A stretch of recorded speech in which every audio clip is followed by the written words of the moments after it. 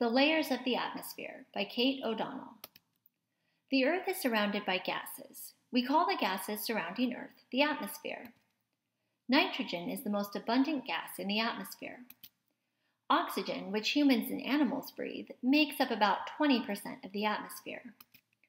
The atmosphere does many jobs. It blocks some of the sun's heat so the Earth doesn't get too hot. It also traps some of the sun's heat so the Earth doesn't get too cold. On the moon, which doesn't have an atmosphere, it is boiling hot when the moon faces the sun and freezing when the moon faces away from the sun. The atmosphere also blocks radiation from the sun. Sunlight is another word for radiation. Sunlight is helpful, but it can be dangerous. For example, sunlight can cause skin cancer. People should wear sunscreen to protect themselves from sunlight. The atmosphere is not the same everywhere. There are layers in the atmosphere. The lowest layer in the atmosphere is called the troposphere. The troposphere is the layer of the atmosphere where we live. Almost all weather happens in the troposphere because 99% of the water vapor on Earth exists in the troposphere. Warm air rises and cool air falls, so the air in the troposphere is always mixing. The troposphere reaches from the surface of the Earth up to between 7 and 20 kilometers. The troposphere is thicker at the equator than the poles for 3 reasons. First, the Earth is not a perfect sphere. It's slightly ovoid, a 3-dimensional oval. As a result, the poles are just a little bit closer to the center of the Earth than the equator, and they have more gravity. The increased gravity holds the air molecules above the poles closer to the ground. Second, the Earth spins faster at the equator because it is wider than the poles. The equator spins at 1,040 miles per hour, and the poles spin at 0.00005 miles per hour. The spinning at the equator pushes the air molecules farther away from the surface of the Earth. Third, warm air takes up more space than cool air. Sunlight hits the equator more directly than the poles, so the air is warmer around the equator and takes up more space. The boundary between the troposphere and the next layer, the stratosphere, is called the tropopause. The jet streams are just below the tropopause. Jet streams are like rivers in the sky. They're fast-moving winds that separate hot air and cold air. When planes fly in the direction of the jet stream, they move faster and use less fuel. The second layer in the atmosphere is the stratosphere. The stratosphere reaches from the top of the troposphere to about 50 kilometers above the Earth's surface. The stratosphere has a lot less air than the troposphere. It also has only a tiny bit of water vapor. This means there are almost no clouds in the stratosphere. The lack of air also makes it difficult for planes to fly within it. However, some planes do fly along the bottom of the stratosphere to avoid the turbulence of the jet streams. The ozone layer is in the stratosphere. Ozone is a molecule made up of 3 oxygen atoms. In the stratosphere, ozone blocks harmful radiation from the sun. Unlike the troposphere, the air in the stratosphere doesn't move and mix because in the stratosphere, the air gets warmer as you move farther away from Earth. The warm air already floats on the cold air, so it doesn't move. Even though there is very little air in the stratosphere, there's still life in it. Scientists have found bacteria on dust in the stratosphere, and some birds fly through the lower part of the stratosphere, including Ruppel's vulture and bar-headed geese. Scientists, and even students, have sent helium balloons up into the stratosphere to learn more about it. In 2012, Felix Baumgartner achieved the highest skydive ever when he jumped from a balloon into the stratosphere.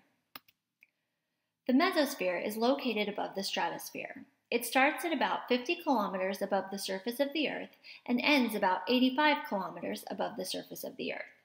The area between the mesosphere and the stratosphere is called the Stratopause.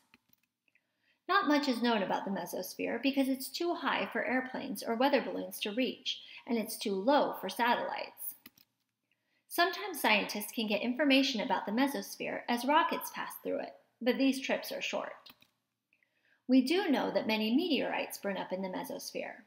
As a result, there's a lot of iron and other metal particles in this part of the atmosphere. Like the troposphere, temperatures go down as you travel up in the mesosphere. It's colder at the top of the mesosphere than the bottom. Very rarely, clouds can form in the mesosphere. They are called Noctilucent Clouds or polar mesospheric clouds. They form at the very top of the mesosphere. The clouds form out of tiny freezing ice crystals. Most of the time, these clouds are not visible from the surface of the Earth. The thermosphere is located above the mesosphere. The boundary between the mesosphere and thermosphere is called the mesopause. The thermosphere reaches from about 85 kilometers above the surface of the Earth to between 500 and 1,000 kilometers above the surface of the Earth. The size of the thermosphere changes based on activity from the sun. When the sun is shining most brightly on the thermosphere, the heat energy makes the thermosphere expand. When the sun is less active, the thermosphere temperature drops and shrinks. The Greek root therm means heat. Air molecules have the highest temperatures in the thermosphere.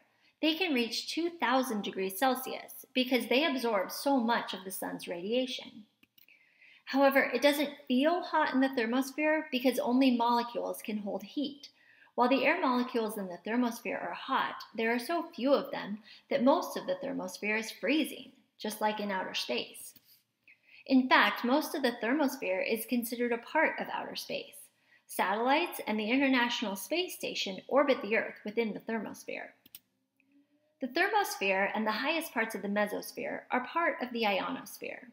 The ionosphere is not a layer in the atmosphere, but it's used to describe the part of the atmosphere that absorbs most of the sun's radiation. When particles absorb radiation, they become ions.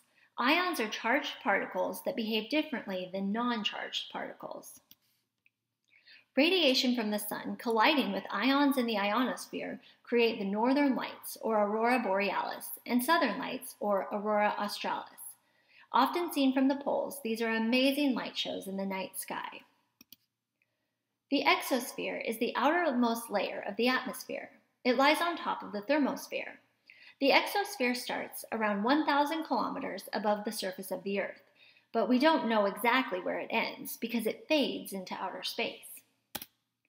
Scientists disagree on whether the exosphere is even a part of Earth's atmosphere. To be a part of the atmosphere, a layer must have air molecules. The air particles in the exosphere are so far apart, it feels like outer space. Satellites can orbit the Earth within the exosphere, and some orbit even lower in the thermosphere. According to NASA, a satellite is a moon, planet, or machine that orbits a planet or star. People have put satellites into orbit around the Earth to learn more about our planet and to support television and cellular communication.